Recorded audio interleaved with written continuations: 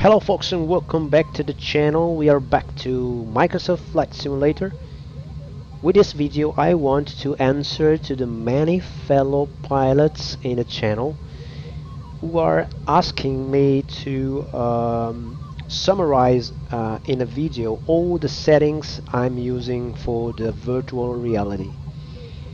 Several times I tried to reply via text message, but I realized that the video is the best means to have everything summed up and explained. So this video will be split into the first part dealing with virtual desktop and a second part dealing with my PC settings, the graphical settings, and Microsoft Flight Simulator settings as well. Just to recap, I'm running an i5 Intel 13600K processor and an NVIDIA RTX 1480 Super graphical cards. My headset is a MetaQuest 3 128GB, which I believe is the best option to jump into the VR world at this time, because it's not expensive, it's pretty much widespread, and it is a quality headset. Let's get started. This is Virtual Desktop. It comes with a streamer and the main application. You can find the Virtual Desktop in the Meta store for $25, and it allows you to connect wirelessly your headset to the PC. You just need to have a very fast router, kind of Wi-Fi 6 router for fast data transmission, and you have to have your PC connected to your router directly via LAN and not Wi-Fi. Those are the requirements for having very smooth and fast connection between the headset and virtual desktop. So this is the streamer. Those are the maybe the default settings. The preferred codec is the HEVC 10-bit, Open XR runtime, and everything else is pretty much default.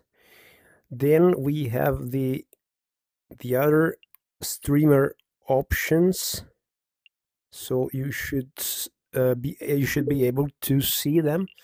The important settings are the streaming options, and based on your graphic card, you can choose between a level of resolution between potato and godlike. Personally, having a 4080S, I'm good with godlike, which allows you to use a monster resolution, an extreme clarity, okay, for your headset. VR frame rate, this can be 72 or 80 frame per second.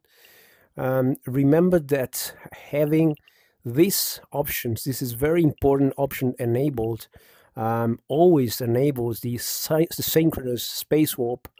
This allows the PC to render 40 of these 80 frames.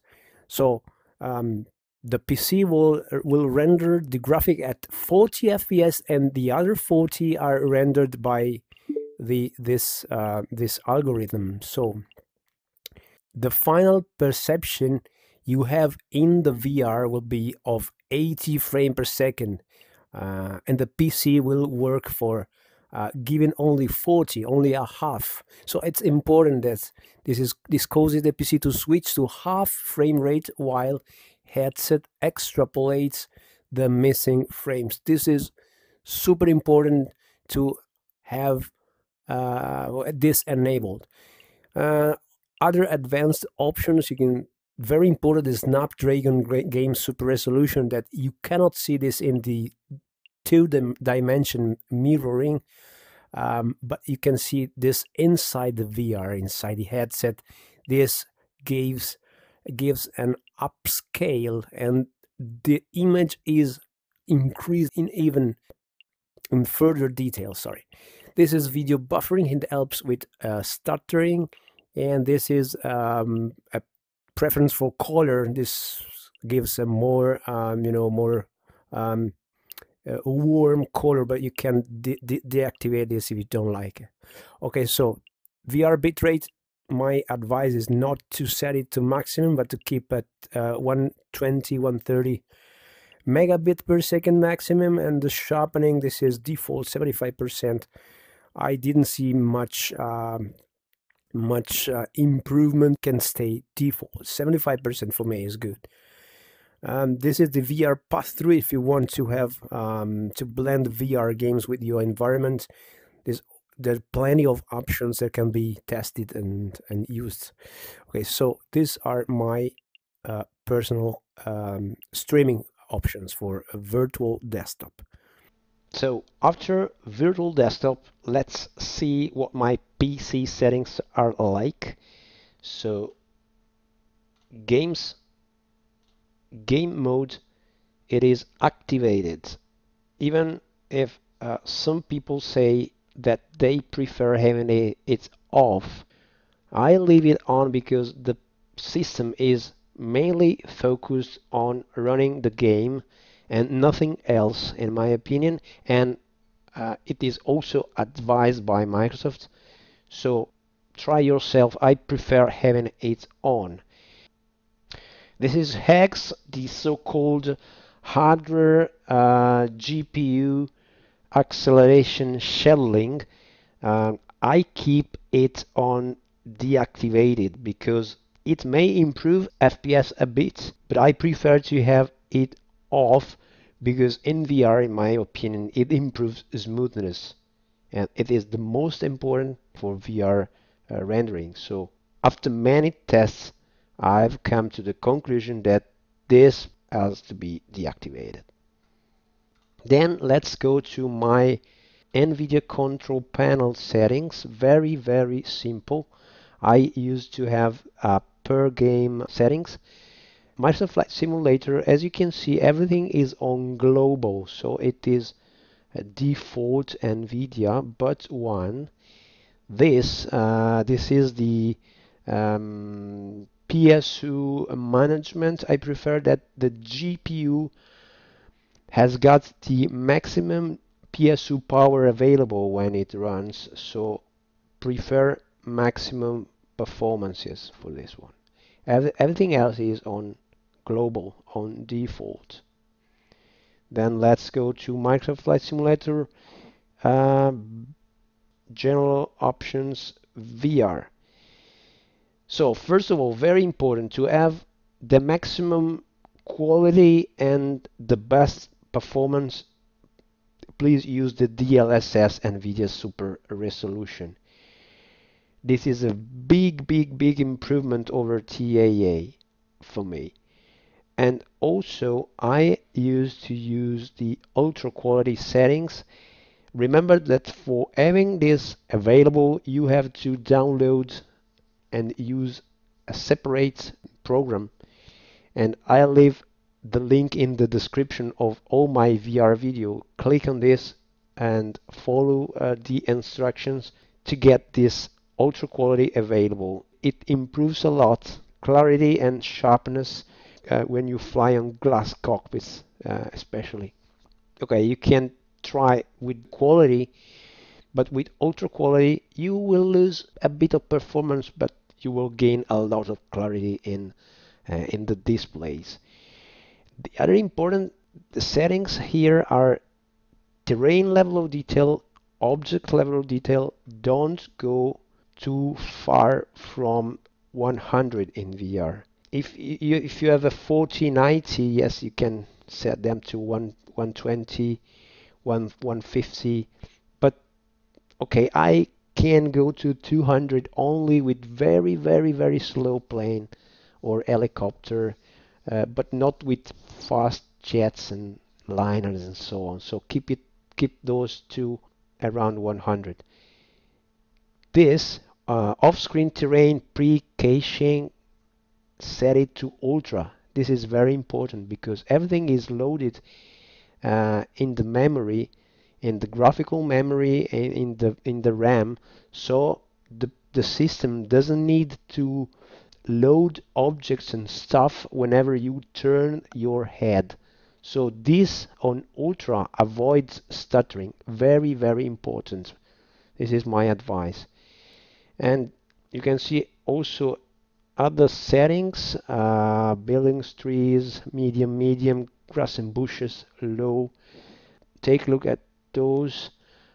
Text resolution, if you have plenty of VRAM, you can set safely to ultra.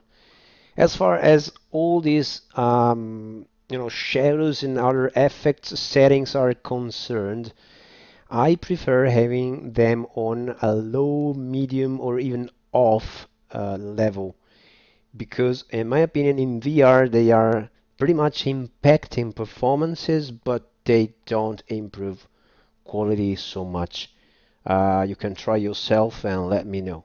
So take a look at those settings below the texture resolution. Everything is on medium to low setting. Okay, so these are graphical settings. Let's go to the traffic settings in VR. Everything is off, zero, or very low. This is very important because the traffic settings impact CPU performance. So if you fly on VATSIM, you don't need having the AI traffic, vehicle, aircraft, ground aircraft density, worker density. Let's put them on zero. And also land and sea traffic, I don't care having those objects. The only one I care about is animals, so I put fauna density to 100% because whenever I encounter a group of animals, I want to see them, but they are not impacting at all performance. Alright guys, I hope this video has been enough useful to you. Let me know in the comments below all about your tests and trials. Let me know if you agree or not with certain settings. I know that the first times it can be a bit frustrating to find out the right spot for both performance and quality in VR, but after many attempts and many and much patience, you can find your best and optimum settings and options for perfect VR ride. Okay, so thank you again for following this channel, and again let me know in the comments below, and see you to the next video. Bye bye to everyone.